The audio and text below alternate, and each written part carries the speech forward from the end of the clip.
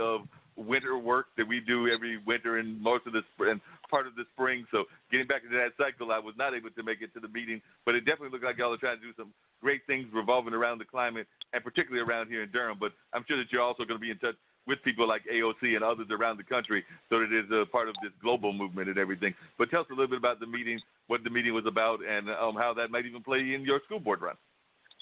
Oh, definitely. I mean, I was super grateful that we had great turnout.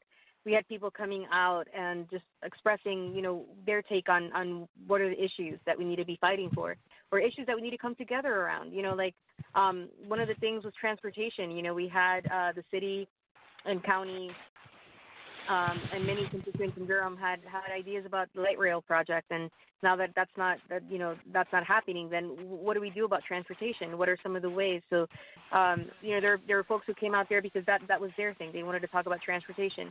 We have the affordable housing crisis. We have like the McDougal Terrace situation with sewage behind the buildings. We have carbon monoxide. We have like an infestation of roaches and also just lack of repair, of the neglect and lack of repair of public housing facilities.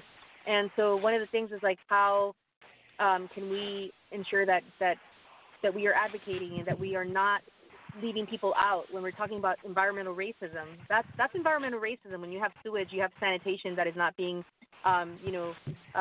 unsanitary living conditions. It's environmental racism when there's neglect. And so some of these topics, and when we hear about what's happening in other places, it's happening here in Durham. So there are a lot of folks who were there looking at public housing and looking at ways that our group can work towards that. And so many thoughts, many great ideas. The best ideas come from directly affected folks. There's also people who care and people who are allies. And what we've seen with McDougal Terrace is that a lot of people have volunteered and they've stepped up to provide support. So this is a way to kind of break away from the silos. This is a way for, just building on what you were talking about, the article, people who are isolated. We should be really intentional about ensuring that we are not isolating any community, any family, or any individual at whatever level. If there's any group that is not at the table, we need to start looking at who's not at the table. And that was something that we asked tonight. We're like, we want to make sure that the people who are showing up to talk about climate change, environmental racism, that we are, including as many voices. And the room had good representation, and we had a good start. And this is just the beginning. So we're going to continue to work to amplify voices. We're going to continue to offer, the invitation and put it out for community members to speak on what environmental racism looks like to them. What does it look like if you live in East Durham? What are some of the concerns that are happening in East Durham? What are the concerns that are happening in different neighborhoods? What does it look like in public housing? What does it look like in the Fayetteville Street corridor and many other places? So these are conversations that need to be community driven. These are conversations you need to be having. Another topic that was there was one that is with schools and how to have energy efficient solar panels. Schools that are energy efficient and have solar panels. So for the first part, just realizing that our school district is not energy efficient at all. Knowing that we don't have adequate staffing, that it has been almost going on 2 years that we have not had an energy sustainability coordinator, which we used to have, and that there's nobody looking at, what our use or energy use is. I know there was changes in some schools where they were putting lighting. They were moving into LED lights. But those projects, what is the current state of those projects, and what is an energy audit? Where are those energy audits for the expenditures that are happening at each at the building level? So lots of questions as to are we doing the necessary due diligence to find research on best practices? Are we tapping into things that have worked even with our neighbors? So somebody was mentioning that Orange County has good reports that they put out about how their schools are on track for energy and sustainability goals. And so, it's worth us looking into these things. It's worth us also ensuring that our kids are not in trailers. It's like we have kids that are in trailers. So as we look at the redistricting, we're looking at so many of these different decisions that the school board is going to be looking at. We need to take all these considerations into account. We need to look at we need to look at some of these efforts to reduce waste and use of plastics in our schools. I know that there Don't Waste Durham and has come to a couple of schools through PTAs and partnerships with the PTAs.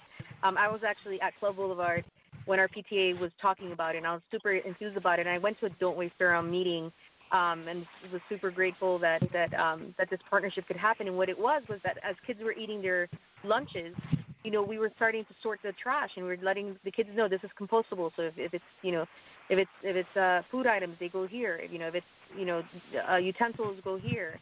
And we were just teaching kids and modeling for kids what it means to be environmentally conscious and aware, and explaining a little bit about the composting. So parents could come in during the lunchtime. Some parents were coming in, and some parents were like, "This is a good opportunity to make sure your kids, the kids are actually eating." That they were just so much concerned for all the oranges that get thrown in the garbage can. That just go in there, the whole pile, like the whole tray kind of goes in there with all the oranges and all the things that it's like. There's a mom who's like, this is good to kind of be in here and to kind of see what's happening. So many opportunities for people to get involved. The grandparents, somebody in the group is talking about, the things that grandparents can do, because parents are working, but that doesn't preclude other family members from joining and volunteering. So there's so many opportunities, Mark. There's so many opportunities. Yes. I'm super grateful for this meeting and for, the energy that everybody brought to the meeting and the ideas, the creative ideas that we're going to be building on. One of the things that I know people were really impressed by, particularly with your campaign, and I think it was one or two other campaigns, is there's all the talk all the time here in Durham about the various political action campaigns, the political action committees, and how they're sometimes at the head of each other or at the throats of each other. But in your case, the two that are, I guess, the primary ones that are don't always necessarily see eye to eye have both endorsed you. So you got the endorsement of both the Durham Affairs and the People's Alliance. So I've noted that probably was something that was exciting to you and everything, was that you got not just the endorsement of one of these powerful committees, but both of them, and that they both saw the merits of your campaign. I am super grateful. I'm telling you, Durham Committee on the Affairs of Black People, People's Alliance, it just means a lot to me that, that's Durham. It's like the people of Durham have given me their vote of confidence in these endorsement meetings. So I'm super grateful for that, and just, like I said, energize and continue to have these conversations, because I realize like this is a race. We have candidates, everybody has their own merit, and the thing is, these conversations that we need to have about what each of us, brings. And for me, it's very clear. I've been, I'm a part of this community. My connections, my network, my family, it's like, where I've been, the experiences that have shaped me are very, it's Durham. There's a whole lot in here about being somebody who graduated from Hillside High School here, and knowing that in the 90s, late 90s, what that was like. There weren't that many Latino students in Hillside at that time. And I just, do remember, starting with my family coming in here and opening a church, in 98, like opening a church and getting lost and coming up and seeing a reverend, seeing a lady preacher who was like, super nice to us and welcomed us into her church home, and said, you can come and have meetings here. You can have church in my church, and open her doors to us. And it's just these stories of, for me to come in and get the endorsement of the Durham Committee on the Affairs of Black People, it's knowing that all along the way people have been opening doors for me, that Durham has given me so much, and that I have so much in terms of like commitment, and in terms of desire, and in terms of just experience, experience here in the city, that I bring all that. I'm bringing all of that into whatever role. And in this case, I am going for the school board seat. And what do you think will be your primary issues that you'll be trying to focus on in the school board race? If you had to say one or two issues that will be your primary issues that you want to focus on, because every candidate and every campaign has certain things that they want to focus on. My platform is DPS.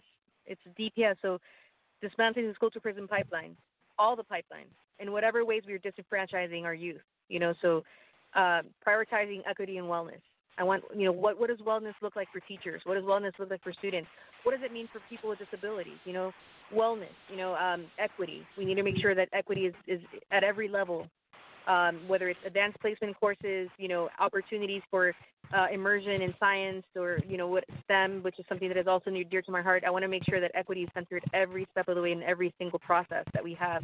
And then supporting marginalized communities. I think that, just we want to fight against those silos, and when you were mentioning people who feel isolated, a lot of our marginalized communities, you can tell who's marginalized by the isolation. So, we have so many Latino parents who feel isolated from the school buildings. They come into the school buildings, they drop off their kids, they're not a part of the community in that school. They're not having the conversations with the teachers, they're not having that. We have a lot of black families who don't feel welcome in certain buildings. They feel like they're marginalized. They feel like they're not, at the center of the processes and decision making that is happening at the schools. We have people, teachers that don't disclose their disabilities because they feel like that's going to lead to more problems than they want to deal with. And so for me, it's supporting so that we don't have any silos, so we don't have anybody feeling isolated. So when you were mentioning that article, it really rung true because part of the thing is that we're in this together and we say it, but we need to make sure we show it and we implement processes that reduce, and mitigate against these dynamics where we push people out, where we disenfranchise folks, where our own youth are being sent to alternative schools, and we're not supporting them in their learning and in their growth. So that's my platform. Yeah, because it's really interesting because a lot of times people forget how many silos there are. We've talked about this before, even within the different communities. Like, there's the black middle class and the black lower class and the black wealthy. And there's definitely the whole light and dark thing that still exists even in the 21st century and everything. And then there's different other kinds of ways that we divide ourselves. And people also try to do the same thing with the Latin community, where they try to put all of y'all in one boat, knowing good and well that I don't even know if you count Central America, how many countries there are, but there's at least, I would think, 20 or 25, if not more. Because like I said, I haven't done the count, but I know it's a bunch. Well, that's the thing. It's like, when we start having conversations with each other, we realize our differences and we realize, our perspectives and how those are shaped differently. It's very different for somebody. Like for me, I came to the States when I was 5 years old. I have the immigrant journey. I walk through deserts, I know what it is like to jump a fence, and it's like that is a very different thing. We talk about trauma in our kids. We talk about, what trauma looks like. And for many kids living in the midst of community violence, it's like for a lot of families who come from Central America, where we've had climate change affecting, flooding our lands, not being able to thrive and not being able to live, and you're fighting for your own life. So, there's all these perspectives of what everybody brings. It's not the same thing as somebody who comes from a social class and, gets on a plane and has a different entry into this country, and even that reception and that receptivity or welcome is very different. So it's the policies that we talk about when we have people in Florida that are voting one way, and their journeys have been maybe a little different. There was dry foot, wet foot policies that enabled many people who were immigrants to come in and have housing and have the supports they needed, but that was not afforded to people coming in through the border, right? So many different questions about what those experiences have been. But the reality is that we are different, that we may have different backgrounds, we may have different origin stories, we may have different journeys, but there's something very central to things here in Durham. And the thing that is very central and unifying is that we see what's happening. We see what's happening with our youth. We see what's happening with our workforce. We see what's happening with our crime rates. We see what is happening in our communities in terms of safety and, stabilization and opportunity. So because we know that these dynamics are happening, regardless of your background, regardless of whether you have, you're a second generation, third generation college student, or you're first generation, you're an English learner, regardless of these things, we know what safety means. We know what opportunity means. And so can we work together to ensure that we are doing the best for all our kids? Can we ensure that, can we talk to each other and figure out for different perspectives? So I like the movements that are bringing black and brown folks together to talk about the fact that I saw a post from a